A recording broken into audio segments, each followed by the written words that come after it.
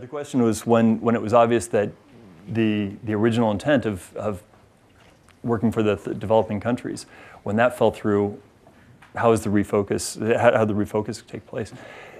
That was a really challenging one because everything was looking good. I had people up and walking. All the technical hurdles were met.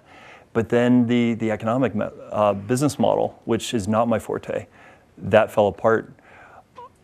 That was a painful one. That was a difficult one to kind of come down and realize, wow, I should have done the numbers before I started. On the flip side, I like where it ended up, so it wasn't a total loss. But it was a lot of saying, well, okay, let's put that on the shelf until the day when this is ready, when it's fully baked, and move on to this other variation and see what can happen down that trajectory. So there's a lot of being able to kind of bite your lip and wince a few times and then move on.